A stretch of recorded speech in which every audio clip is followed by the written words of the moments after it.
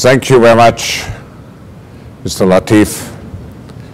I hope it's working. Yeah, it's working now. For this invitation, I have to say I feel nearly at home because you refer to Davos, and PricewaterhouseCoopers is one of our important strategic partners. But actually, speaking here, I remember when we had Davos in New York, and some of you may remember in 2001, we decided just 8 weeks before Davos would have happened in Davos to move it as an act of solidarity here to New York. I have to disappoint you heavily, because when I left Geneva, it was snowing. So you cannot keep me responsible for the sunshine. And when you introduced me, I always, in some way, got a shock when you mentioned 71, because it's such a long time ago, and it reminds me of a discussion which I had with Tony Blair, who joined our foundation board, and he was still in office in Downing Street, and I visited him, and of course he wanted to know everything about the forum. So I told him what we did already in the 70s, what we did in the 80s, and so on. And suddenly he looked at me and said, actually there are only 3 people around who have been so active on the global scene since the early 70s. And then he said, Castro, Gaddafi, and you. And I have to say, I don't know whether I should say so with regrets or with a certain joy. Since 4 or 5 weeks, there are only 2 around, since Castro left his official function. I want to describe to you, to a certain extent, what we are doing and what roles the World Economic Forum is playing on the global scene, and how we are positioning ourselves. And many of you may remember in 2005, the National Intelligence Council published a report with scenarios of 2020. And actually, they had, at that time, they described, it's a very interesting document, they described 4 different scenarios for 2020. The first scenario was a scenario of the American Pax Americana, it was called, which means, I don't have to describe it, that the world order would be still guaranteed by the superpower of the United States. The second scenario was the scenario of a permanent fight, a war between Islam and the West. The war of civilizations in some way. The third scenario was called the chaos scenario. And it described a world which was confronting so many different challenges at the same time, climate change, AIDS, and so on. And it wasn't capable to cope with those different challenges. And the situation gets worse and worse. And the fourth scenario, and of course I was very delighted when I read it, was called the Davos world. And the Davos world is a scenario where, in this new multilateral power structure, actors, state actors, and non-state actors address together the challenges we are confronting. And I repeat, it's not only the state actors. It's also the non-state actors, particularly business, civil society, and so on. And I was pleased to see this description because it expresses so much what the forum is about. We are a multi-stakeholder platform to address the issues on the global agenda. To do it through interaction, through dialogue, and through interaction. Now, if you look, we use so often the expression globalization, and Davos has become a kind of symbol for globalization. But if we look at globalization, actually, we have to differentiate.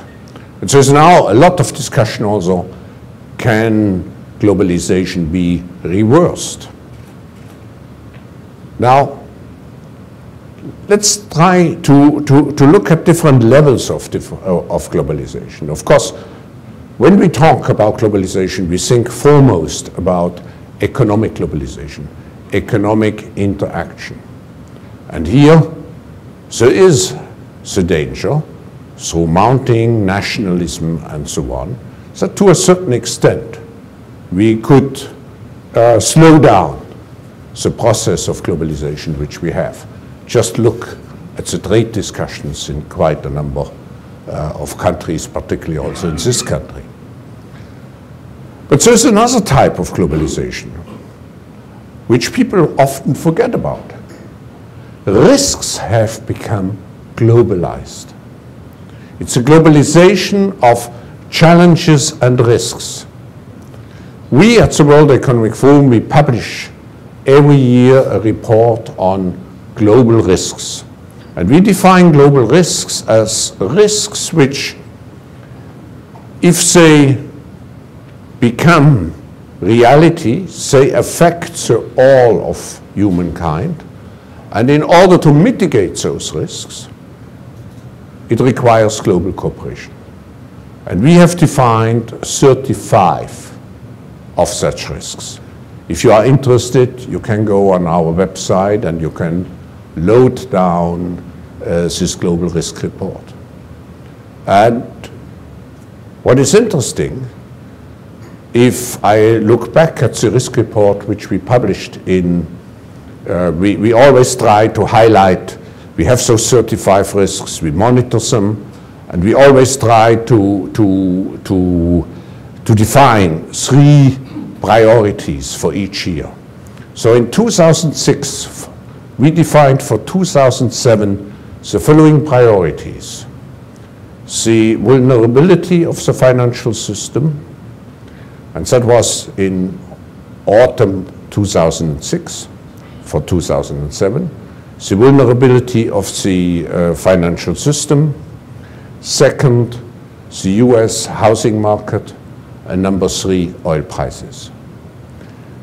Now, for this year, in the report which we published in November 2007, we highlighted water shortage, food prices, particularly food prices, and energy security. Now I'm back to what the World Economic Forum is doing. We are trying to highlight challenges on the global agenda and, if possible, to be a catalyst for solutions. But the World Economic Forum is probably even more complex. And we are known, of course, when I ask someone, what is the World Economic Forum? What do you know about it? People are capable to describe the World Economic Forum in 5 letters. Davos.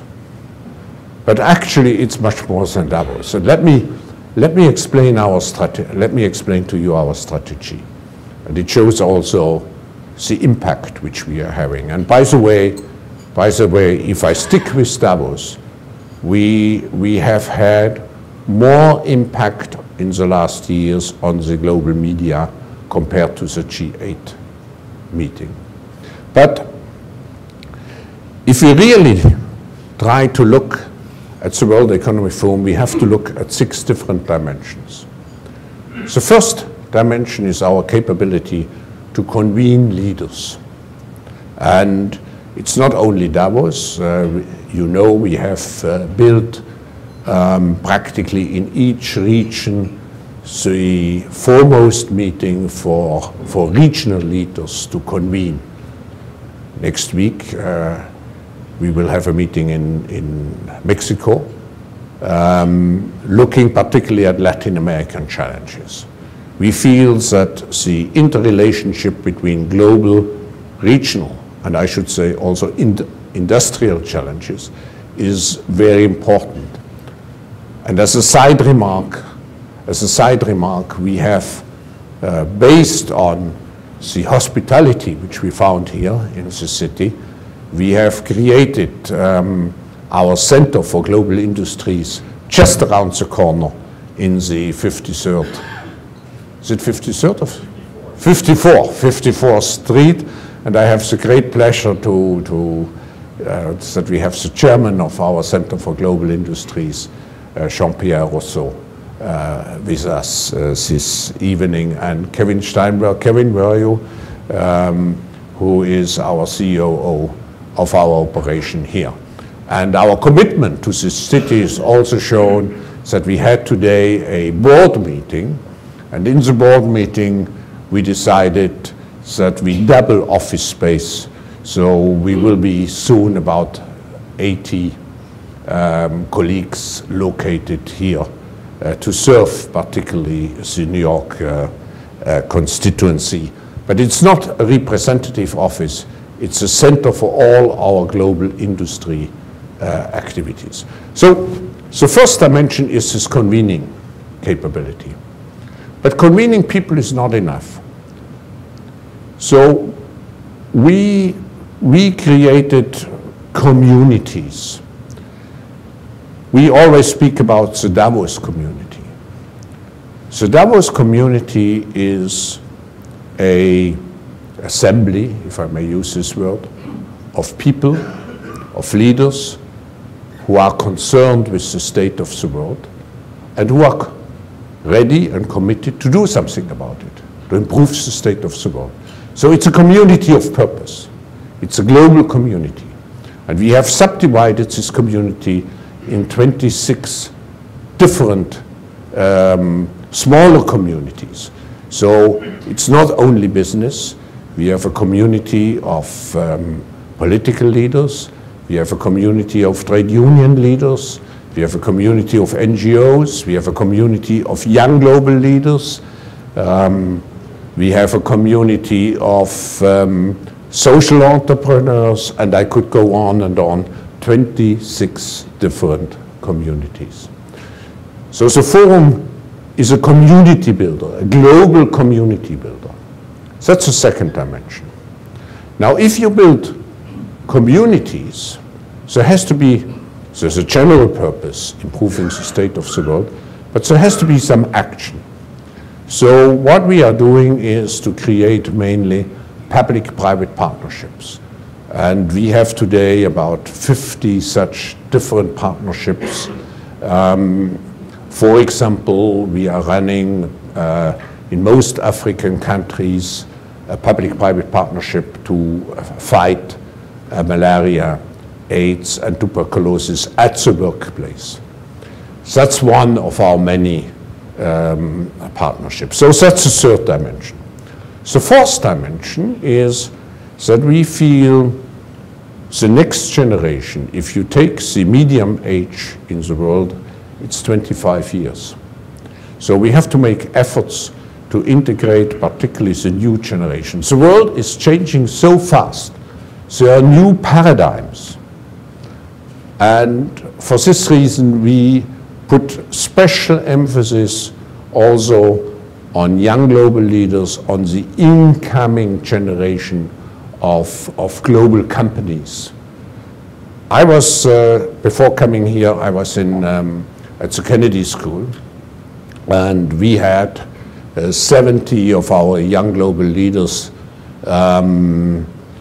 participating in a leadership course.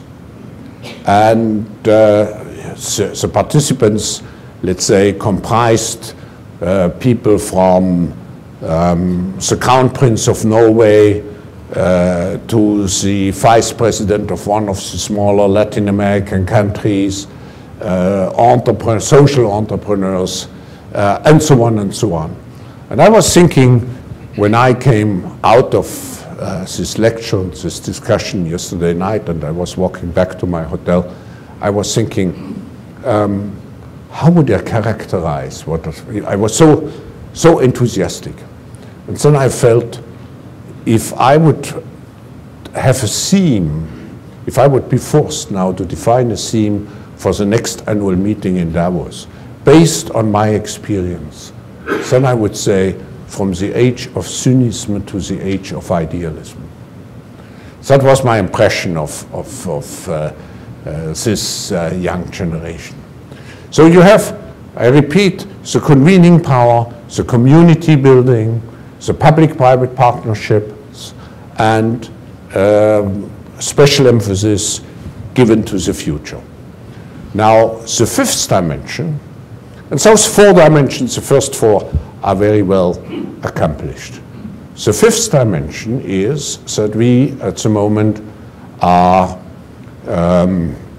looking, and not only looking, we are establishing a virtual platform of interaction, a kind of Facebook for global leaders. And we are working together in a consortium which actually comprises Facebook, but which also comprises Adobe, Microsoft, AMD, to develop the most sophisticated interaction system for global leaders, with the objective to have Davos not only once in a year, but to have a virtual Davos across the whole year. The world is moving so fast, so whenever a situation occurs, you can put together the respective leaders. Now, the last dimension, which we are also just now developing, we have, I spoke before about those 35 different risks which we have defined in our global risk report. Now we have extended this, and we have defined 100 different global challenges. It ranges from water issues to competitive issues and so on. And we feel the world today, one of the problems of the world today is that it is still very much compartmentalized. You have finance, you have environment, and so on and so on. But all those issues, just take what I said before, food security. It's interrelated to water, it's interrelated to climate change, it's interrelated to nutrition habits, and so on and so on. So what we want to do, we want to create a mechanism which would allow the world to deal with the issues in an interdisciplinary way. So we have created already quite a number, and the target is by year end to have 100 global agenda councils. So let's take the water issue. What we do is to take the 20 most relevant and most knowledgeable people in the water domain to join this council. Or let's take competitiveness under the leadership, for example, of Michael Porter. We have assembled the 20 top around the world, so it comprises Chinese, Indian, and so on, top specialists in the competitive area. So this network, this foremost intelligence network for global issues will feed into our different activities and will determine, to a certain extent, what we are doing, and will be the intellectual backbone of our virtual interaction system. Those are the 6 dimensions of the forum. Let me conclude by just saying one word about our concept of corporate engagement into society. And you may have read my article in Foreign Affairs in the January-February issue, where I try to structure better how corporations should engage into global society.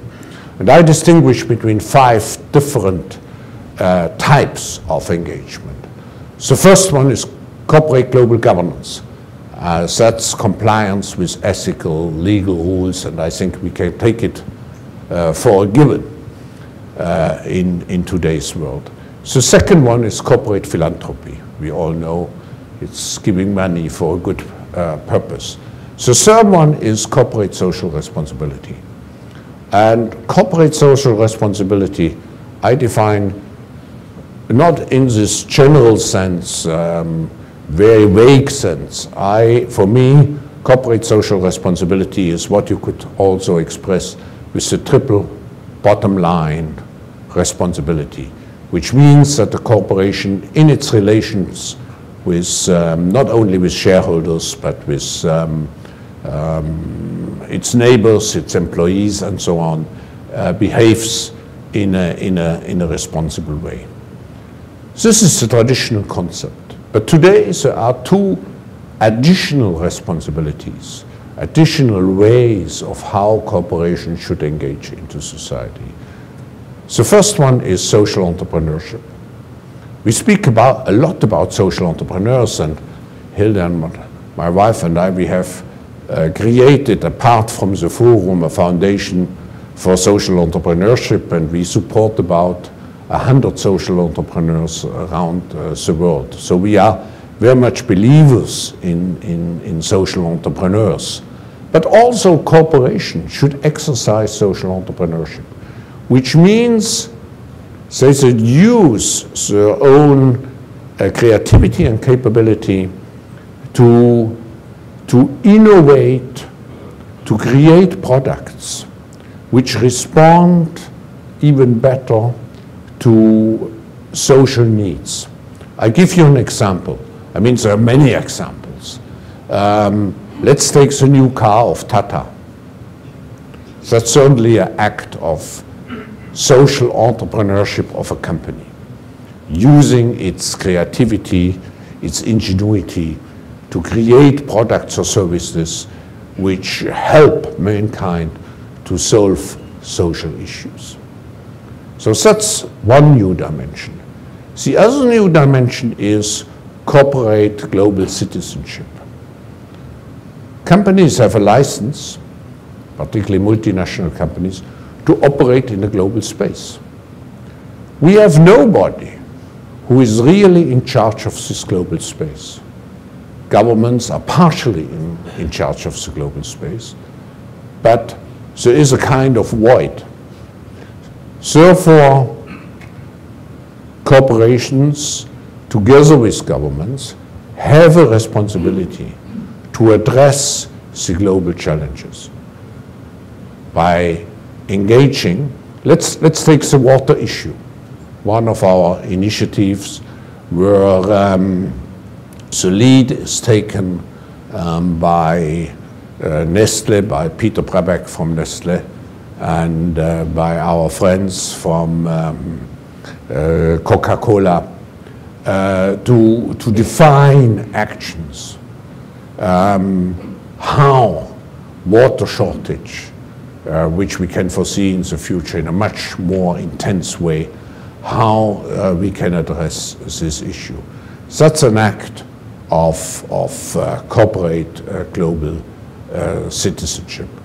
I think Pricewaterhouse is also, together with us, involved in quite a number of such activities of corporate global citizenship. So we are living in a new world which needs new approaches to how we manage our global interdependence. And I may add I started with a quote of Tony Blair, so I may add also, I may finish with a quote of Tony Blair. One sentence he said in Davos this year, which is obvious, of course it's something which is obvious, but it sticks into my mind. He said the defining issue of the 21st century will be how we define the management of global interdependence. Thank you.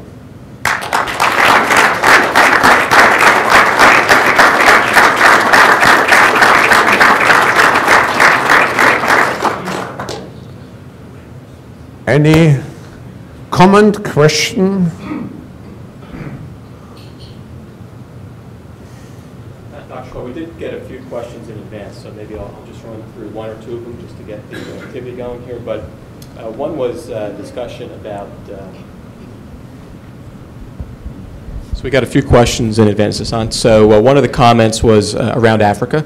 And if you take a look at India and China and the development economically within those countries, where do you see Africa relative to the achievement that they've had in where the countries like India and China have had, and what's your view as to where Africa sits and where it's headed?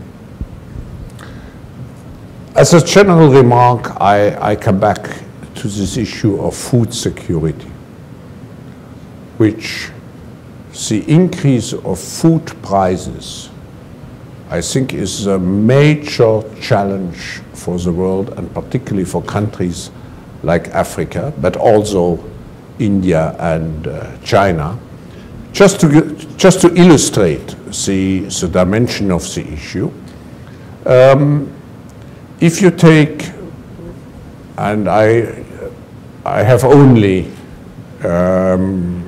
approximately the figures in my mind, if you take a European consumer's basket, I think you have around, depending on the country, you have around 15 to 20%, which is allocated to food. If you take an Egyptian consumer basket, it's 50%. If you take a consumer basket in Kenya, it's 65%. So let's take Egypt.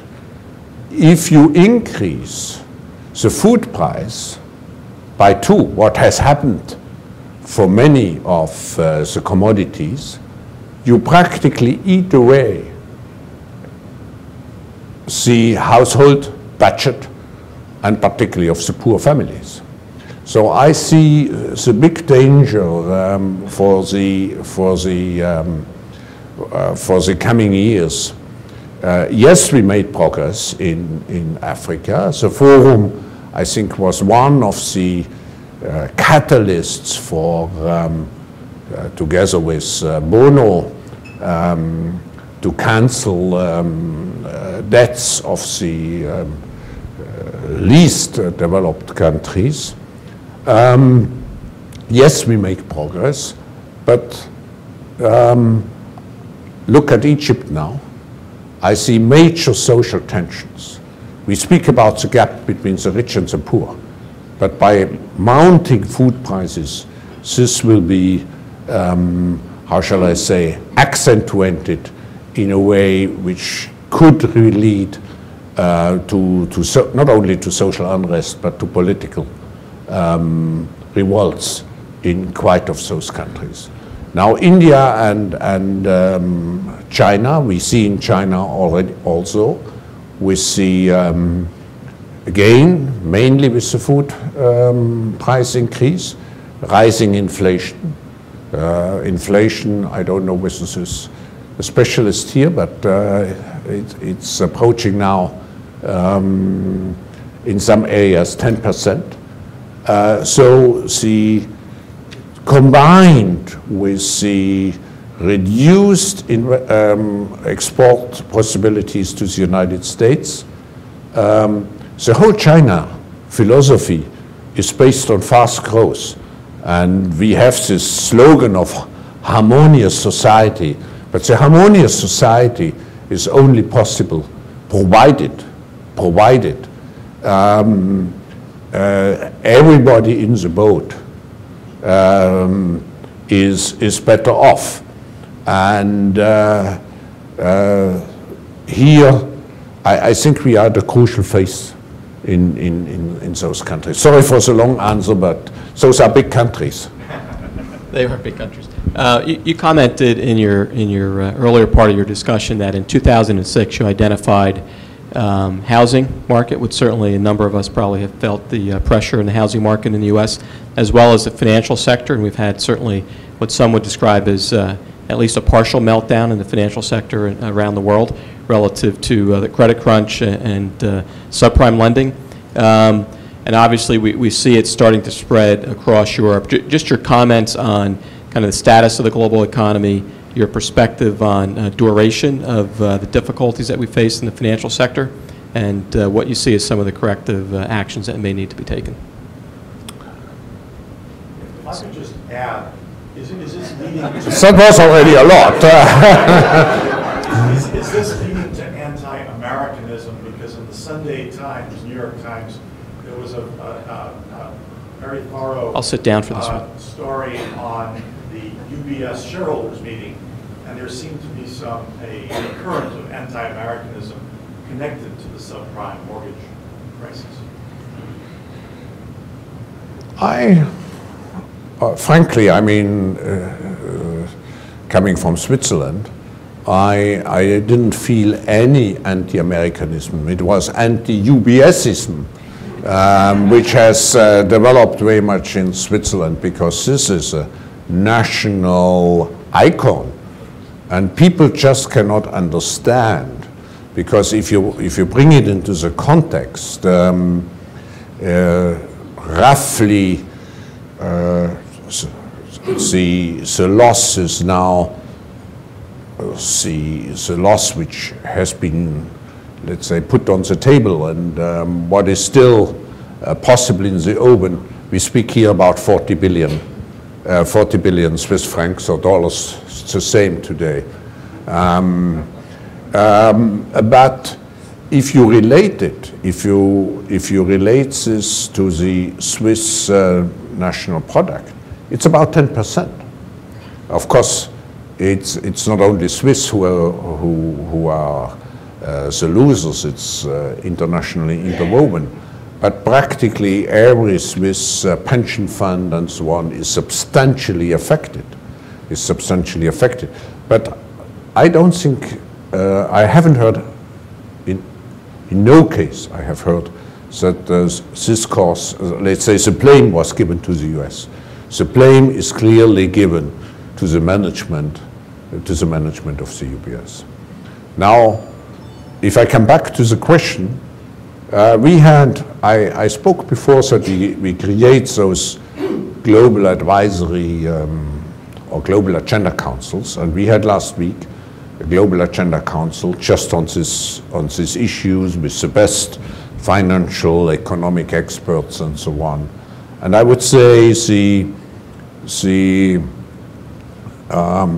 opinion was somewhere in between of what the IMF has published yesterday, if I'm not mistaken, and what I hear when I talk to the people.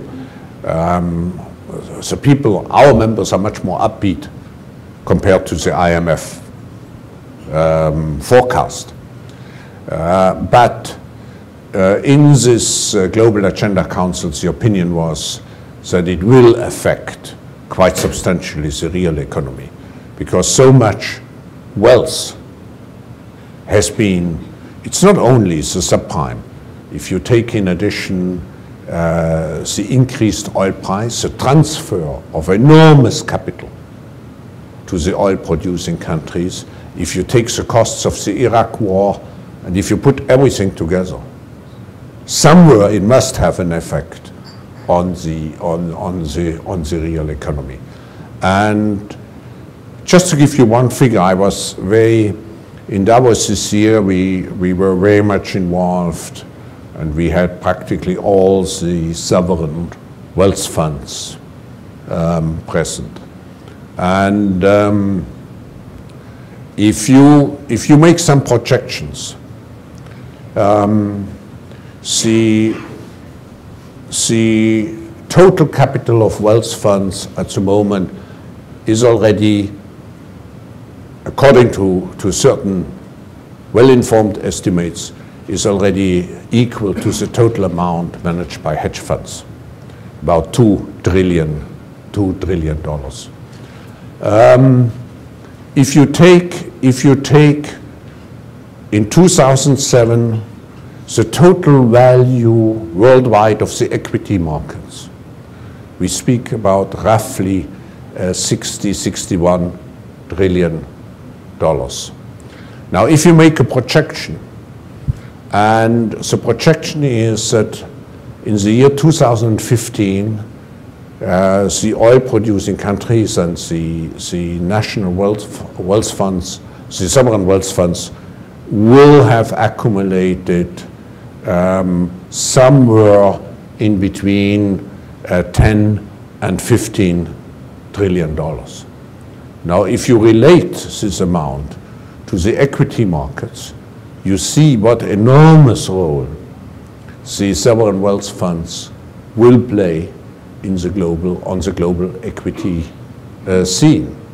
And with all the issues which are related to it, I mean national control, we have practically what we have, some people say, is a nationalization of the economy, but the nationalization, it's a globalization of nationalization. It's not your own government, it's a foreign government which takes the equity. Now, I don't want to be negative against, I mean, we have the case of Norway, and we have very, very responsible actors in this field. But we should not underestimate what over time this enormous transfer of capital means for all of us, and particularly for the financial markets.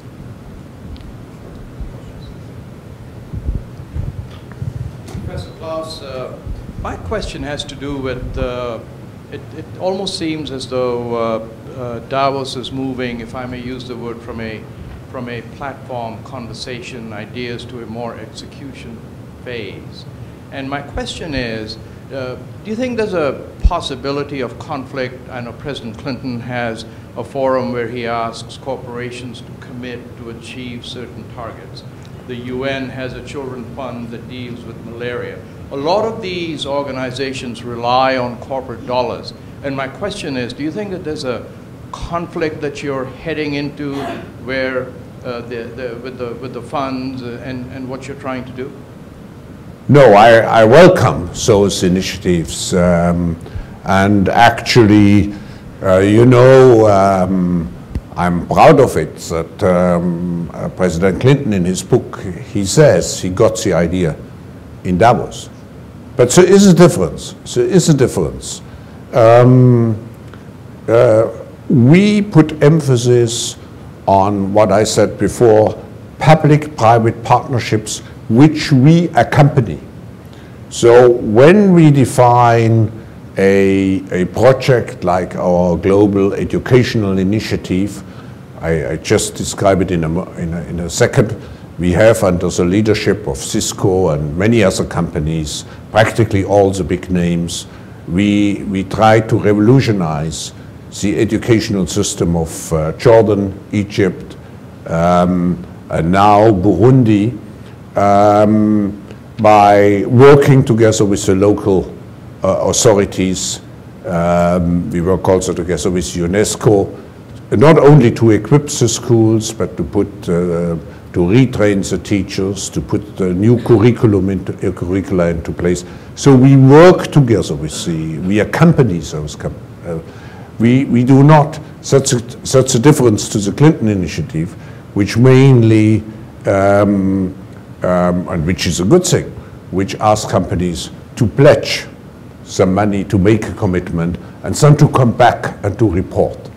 We are with the initiative or from the beginning to the end. But there's one other difference. We feel, particularly with a promulgation or proliferation of such other, I mean, everybody is now somewhere active and so on, has become very competitive. We concentrate more and more on what we are really unique in, which is global thought leadership. So let's look at the future of the energy industry and its impact. I mean, just to take one abstract example. So it's more the thought leadership which we try to provide, and less the concrete action. But we need the concrete action since people expect some real results. And I was asked before during the drinks, how do you measure the success of the World Economic Forum? And of course, you can go on our website, and there are all kinds of success stories we are very proud of. Our impact, which we had politically in South Africa, in quite a number of places. But I think for us, people say, look, for example, at the CGI, the Clinton initiative, you have clear measurements. Our situation is a little bit different. You can measure what we achieve, as well as you can measure the impact of New York Times or Washington Post or whatever it is. We highlight certain global issues. We try to define the issue. We try to make proposals. We try to be a catalyst for action. And we feel, so it's also a fine line, we do not take decisions. So people say, why don't you come out with a communique after Davos? But we don't have, we are an organization for the 21st century, which means we are a networked organization. I don't believe in those official papers which nobody reads at the end. And I remember, no, I don't want to go into it. But I think what is very important, if you look at the complex world of the 21st century, nobody will be able to create a global government. That's out of question.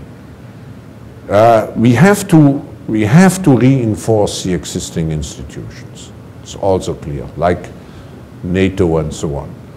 But I think the main impulse, the main drive will come from networks which are purpose-oriented and which comprise the relevant actors and the best knowledgeable people. Shall we take one last question? Hello. I have a question in terms of the 21st century that we're in. You mentioned earlier about the accumulation of great wealth, whether it be oil wealth or other wealth in other parts of the world. Well, given that most of the world is not free, most countries, I think there are only 90 countries in the world, according to Freedom House, that are democracies. Given what seems to be an accumulation of wealth, a redistribution of wealth, to societies that are not democratic and are not perhaps as egalitarian as the West. Do you have any concerns about this, or is your organization doing anything to work in this area? I think we are all aware that based also on the discussion and the impulses which we gave in Davos this year, there are now attempts the IMF is in the lead, to develop better governance rules for sovereign wealth funds. So something is in the making to subject those funds to rules which we would expect.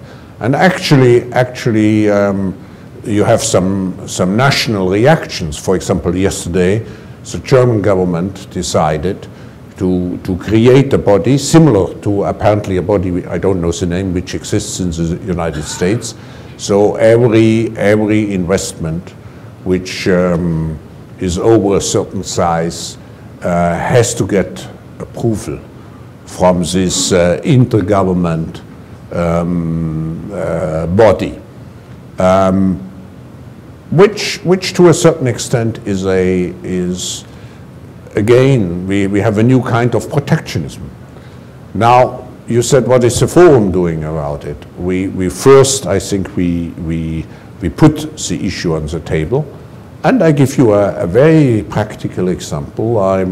The forum just made a proposal to the sovereign wealth funds. Why don't you create a kind of international investment fund where each of you contributes, for example, $5 billion, and you have one international fund which would neutralize this issue of national ownership. And this fund, I described it in the following way, would work like, let's say, the company Berkshire Hathaway to take long-term investments into global companies and possibly into distressed global companies. So this is a practical proposal where we acted as a catalyst for. On that note, I'd like to thank Professor Schwab. Please join me in giving him a big hand. Thank you. So, Marlon, Klaus, and Nelson